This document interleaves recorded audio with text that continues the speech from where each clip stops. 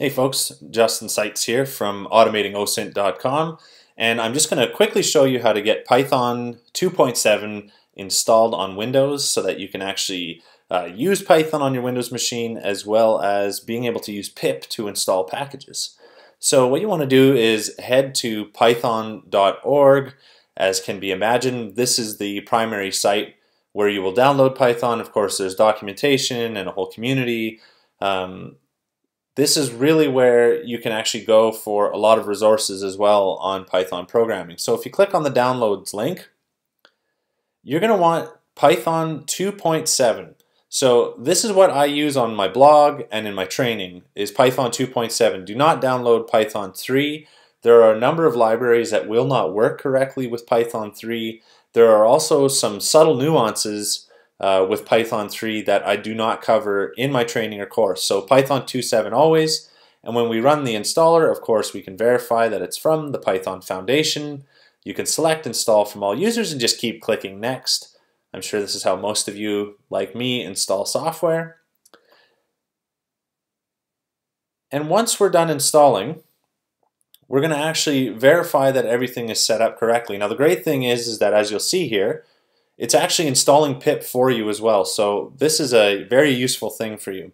Now you can hit Windows button R or the run command in your start menu and type CMD, and that's going to take you into one of these prompts. So Python by default gets loaded into C:\\Python 2.7. So if you drop into that, and the scripts directory is where pip lives. So we can say, from this directory, we can say pip install requests, which is a library that I use lots in the blog and in the training. So this is how we're validating that pip works, and it does. This is awesome.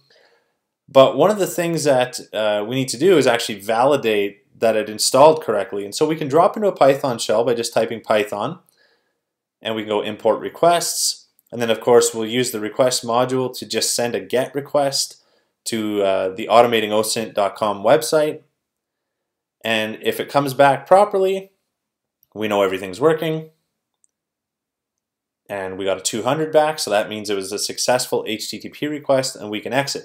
Now, one thing we're going to want to do is we're going to want to make sure that we can type Python or pip from anywhere on the system. Right now we can't do that.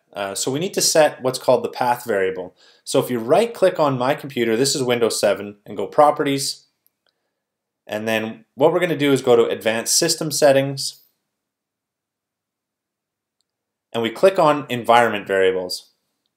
I'm not going to get into the whole what an environment variable is, but safe to say the path environment variable, which we're going to find here if you double click on it, is going to allow us to actually tell the computer or tell Windows where Python lives and where pip lives. So all we have to do is type in the path C:\Python 2.7, and that's going to give us the ability to run Python from anywhere, and C:\Python 2.7/scripts, which is going to tell us where pip is. So the computer is going to be aware of where pip is no matter where we execute it from. And we just keep clicking OK. Now you're going to have to close your CMD window or type exit and open a new one. So Windows key R or the run command in your start menu.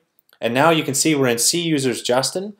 And if we type Python from there, even though we're not in the proper Python directory, Python still executes. So that's how we know that we set up our environment variables correctly.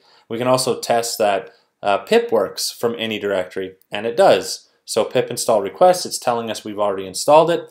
And so that's literally it. We run a couple of installers, we execute some commands, and very quickly now we are completely set up to run Python 2.7 with pip. So you can now go to my blog at automatingosint.com/blog, and you can start working through some of the examples. Thank you very much.